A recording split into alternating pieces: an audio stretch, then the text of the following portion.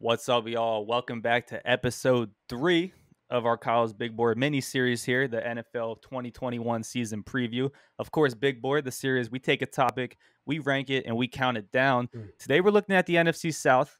I'm here with James Jackson. I'm going to rank, he's going to react. And all in all, we're getting a pretty clear breakdown of the topic. As I said, this is episode 3 of a mini series. We're doing all 8 divisions, so be on the lookout for those. If you're watching it late, go back in our videos and check because all 8 might be out by now and you guys can get ready for the season. The question of the day, who's going to win the NFC South? Is it going to be the Buccaneers, the Saints, the Falcons, or the Panthers? I want to see your answers down below. And James, we're going to kick off the video how we've been kicking off all of these. Who's going to win the NFC South? Come on, man. The Super Bowl champions, led by the greatest quarterback of all time, with the best wide receiver duo in the league. Yes, I said it, the best wide receiver duo in the league. One of the best defenses in the league. I hesitate on saying the best, but our playoff run speaks for itself. And we had to send that man Drew Brees into retirement. So the division only got weaker. I see no threat. I see no threat in the NFC South. All right. If you guys are new to Straight Facts, if you can't tell from what James just said, he's a huge Buccaneers fan. If you need to see content of that, go check out our past videos. When they won the Super Bowl, literally any video. There's a spot in any video.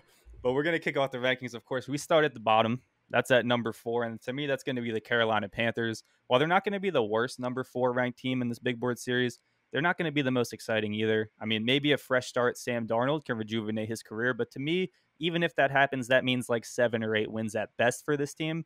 They're definitely a team that can get hot and beat a top team on like a single given week. But when it comes to a full season, I just don't think the Panthers are there yet.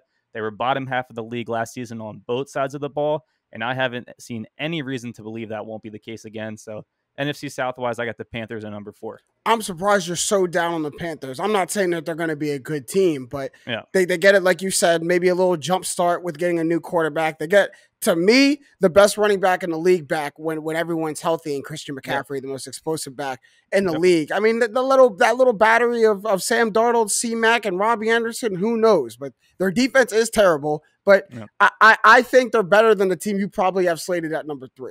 Okay. Well, I mean, as I said, I'm not super down on them. I don't think they're going to be the worst number 4 seed in this big board series. Maybe they'll be one of the better ones, but I just don't see it for them. I don't see a case for them to have a playoff shot. But I guess you can be the 3rd ranked team in your division and not have a playoff shot. Right. And the 3rd ranked team in this division to me is the Atlanta Falcons. They're the classic, they should be a good team this year, but they've been under 500 for the past 3 seasons.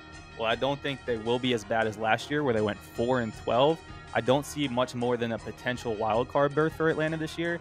Well, I do think the addition of Kyle Pitts is really going to improve the offense. He could be one of the top rookies of the year this year. Their defense is still pretty bad. I won't be surprised if they finish 2nd in the division or if they finish 4th. I just can't see them winning the NFC South this season. The Falcons don't excite me at all. And Kyle Pitts is a very exciting, maybe the most exciting rookie in the NFL this season. And the Falcons, there's just nothing that gets me excited about the Falcons. And it really starts with their quarterback. Like, if you couldn't figure out a way to utilize Julio Jones to his capacity for basically the last 5 years ever since the Super Bowl, then I don't know who are you going to do with anybody else. Like, the Falcons just don't excite me. I think Ridley's fun to watch, and Pitts will be fun to watch. They excite me more than the Panthers, I'll say that. Okay. But we'll move to number 2. That's, of course, going to be the Saints. I think number 1's pretty locked up in this division, right? So the Drew Brees-less Saints, that is. It seems like Jameis Winston is going to be the starting quarterback of that team this year. And I'm not going to lie to you. Their receiving core is kind of suspect, to say the least.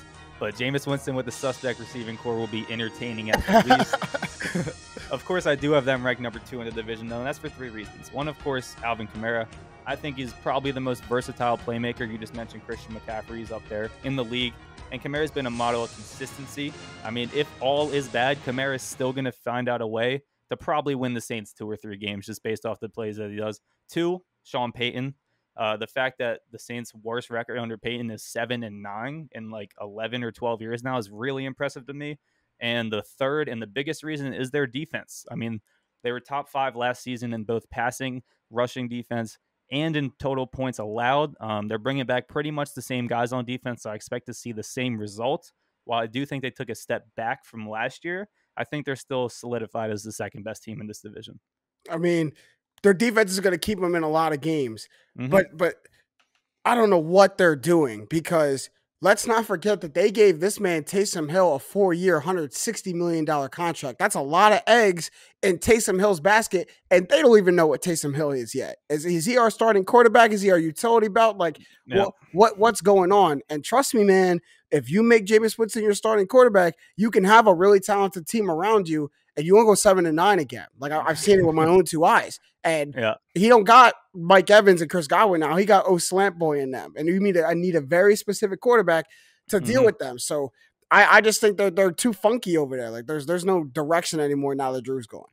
I think they definitely are. I think we mentioned Taysom Hill. I think one thing, and I mentioned Sean Payton, how I'm not going to bet against him, but the situation they got put in last year where Taysom Hill was starting quarterback for a couple weeks and they were finding a way to even win games. I bet that a lot on the coaching staff. They played such bad teams in that stretch. Yeah, but it's still the NFL, though. I bet a lot of that on the coaching staff, and I trust these guys to get it done, at least more than the Falcons and the Panthers. Right. I mean, I'm going to have them at 2. They have too much talent around that quarterback position to be below the Falcons and the Panthers for sure. But we'll see how far that gets them. But talk about the best team, man. That's all we need to talk about with this division. Yeah, we'll move the number one team in the NFC South this year, of course, is the Tampa Bay Buccaneers, the reigning Super Bowl champions. And they're going into this season as the second favorite to win again. That's behind the Chiefs in terms of DraftKings odds. So last season I was a doubter, and I'll admit that. They would not have been number 1 on my season at this time last season. But we're looking at a Saints team who's probably worse than last year, and a Bucs team coming in with the most momentum you could possibly have in a Super Bowl title. Not to mention they brought back the same damn team. So it's tough for me to see anyone else winning this division, to be honest. I'll even make the statement that this is the team I'm most sure about in the entire Big Board series that's going to be at the ranking I said they were. They're going to be the NFC South champions, no doubt in my mind. That was such a big statement that you made at the end, the most sure about this team. It's just all unprecedented stuff, right? Like, oldest quarterback to win a Super Bowl, first team to win it at home, first team to bring back all 22 starters after winning a Super Bowl. Like, it's just all unprecedented things that we're doing. But I think the thing that we can do this year that's different from last year, like, that's the hardest part about repeating. It's like, how do you do it better than we did last year? We have no reference of that. Is we didn't have a preseason last year. We barely had a training camp. So we were figuring all this out on the fly, and then there was a clear spot where we got it all figured out, and the pieces started moving. Now that happens sooner and earlier, and we can only perfect it from then. So I'm just looking forward to it, man. All right, well, that is it for today's video. Like I said, this was just one episode, episode 3 in our 8-part series. We're giving you guys every conference in the NFL, helping you prepare for the 2021 season. So make sure you check out the other videos if you haven't. And if you're catching it early, there's still more to come. Hit that subscribe button, get those notifications to keep you guys up to date. This, of course, was fun, James. Thanks for tagging along. Yes, sir. I hope everyone is getting buckets. We'll see you next time.